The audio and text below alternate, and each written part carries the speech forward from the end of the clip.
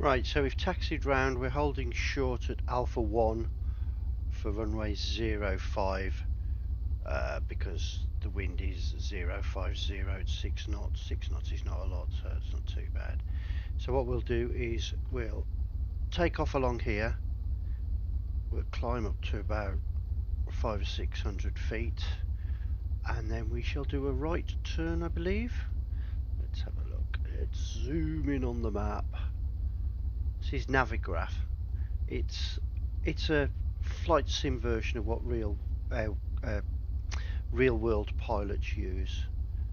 Yep, so we're going to take off along here, climb up a bit, get the plane cleaned up, and then we'll do a right turn onto a heading of 189, which will bring us round, and then we'll track this, and our first point is quite away. It's Gussie, Golf Uniform Sierra Sierra, India. And we can set the plane up then to follow this via GPS.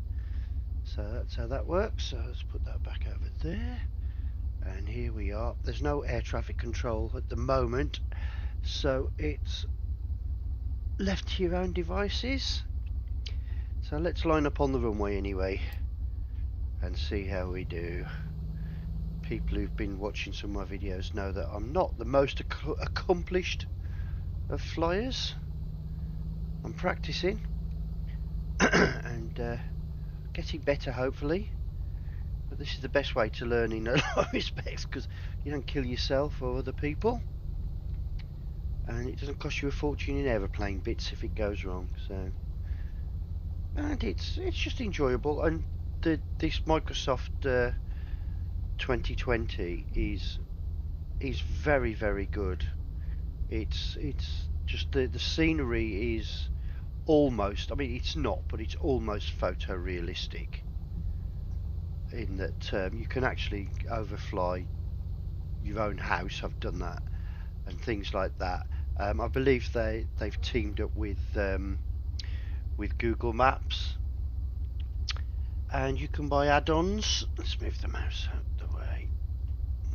You can buy add-ons, scenery and stuff, which makes the basic airports, which are all plotted all over the world in Microsoft Flight Sim, more accurate to the real world airport. So this is actually an add-on scenery package that simulates Inverness Airport as of 2020, and they do regularly update things, so it's quite amazing. So what we'll do is we'll put one stage of flaps in, and on this plane, to take the brakes off, what you have to do is put your feet on the brakes, which the toe brakes. I don't know if you saw them go forward there under the yoke, and then take the handbrake off, and holding it on the brakes, we bring the pressure up, because you steer in aeroplanes when you're on the ground with your feet, and then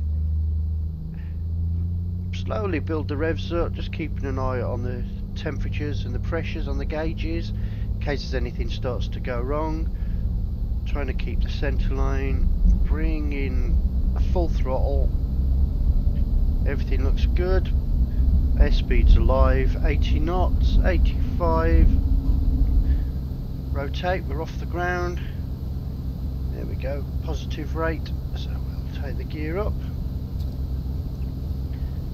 just hold the airfield line for a bit while we're still over the runway. Allow the speed to build up just a little bit, and then we'll take those flaps up a bit. Oh, excuse me. Okay, now we're going to turn right. Oh dear, I do apologise. Bring the nose down a bit, don't lose too much airspeed. Climbing between 90 and 100 mile an hour.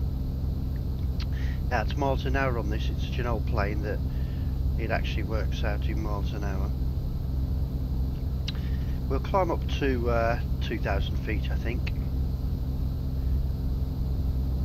A nice gentle climb up, and we can see there's a banking round. Might see the runway in a bit, the airport in a bit. Might have to go a bit higher than 2,000 because being in Scotland, we might have a few issues with mountains. And plains and mountains don't. There's the airport there, over there. Look, that's where we've just taken off from. Right, let's bring that. No, we don't want to go down. We want to go up. Thank you. Okay. So, if we now put the autopilot in, and it's hard to do on it. That should now hold just under 2. Right, that one there is just basically holding the wings straight and level. If we put it onto that one, that was heading. Now this one's track, so it'll basically follow. You see that magenta line there? It'll bring us onto that, and it'll follow that. Oh, there you go. Right, so just checking everything. We can bring on this plane. If you look at the manifold pressure, says MAP. We can bring that down to 24, and also the revs per minute down to about 24, which is about optimum for this aeroplane.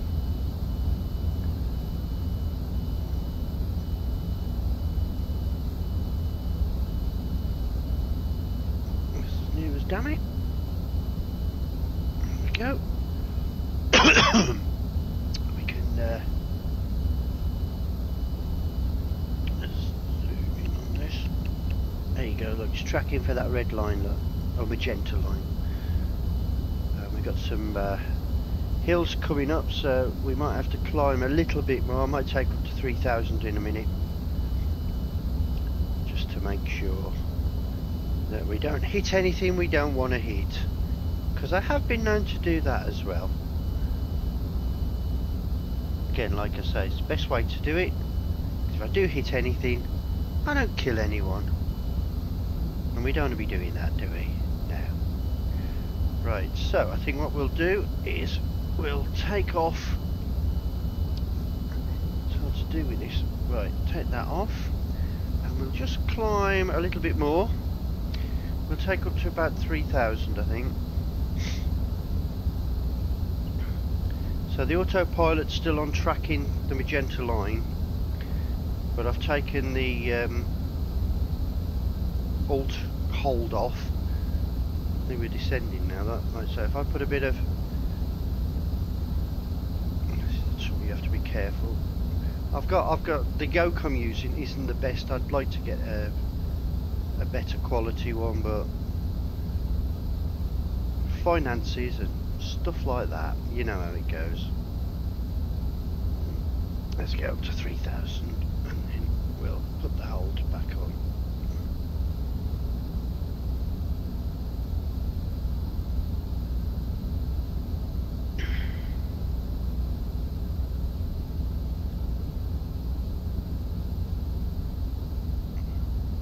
There we go. And we can put some trim down a bit.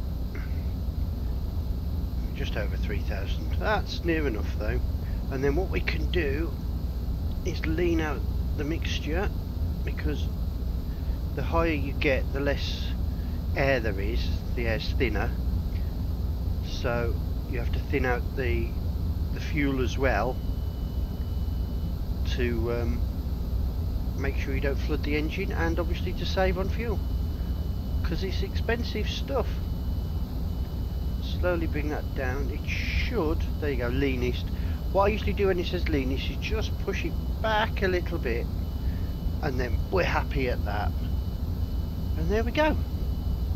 I can show you actually, if I bring, so I'm using a thing called a Tobii head tracker, and I'm now looking at my other monitor, which means it looks to you like I'm looking over the wing. So there we are, we've left Echo Golf Papa Echo, which is Inverness Airport, and we're heading to Gussie on that magenta line, and then it will take us to Nesdi. They have some great names, don't they, these waypoints? Nesdi. You can see it because actually if I do that, you can see all the different waypoints all the way through to EGNS, and it's currently recommending to land on runway 26. Though that might be wrong because it recommended takeoff on 11, but the wind direction wasn't 11, it was 5, so it made sense to take off on 5. So there's EGNS. So when we get closer to that, we can look at the charts for that and check the weather and see which one we need, which runway we need to land on. So that's basically how it works. So you can enjoy the scenery, have a good look around, look at that, and just imagine what it would be like to do this for real. It would be terrifying, especially if I was your pilot, but maybe one day I'll be good enough and have the money and stuff to be able to do it for real. I would love that. So that's it. I'll possibly do a bit more video on the landing. So I hope you enjoyed that. Right, I'm looking at my other monitor now to stop the recording.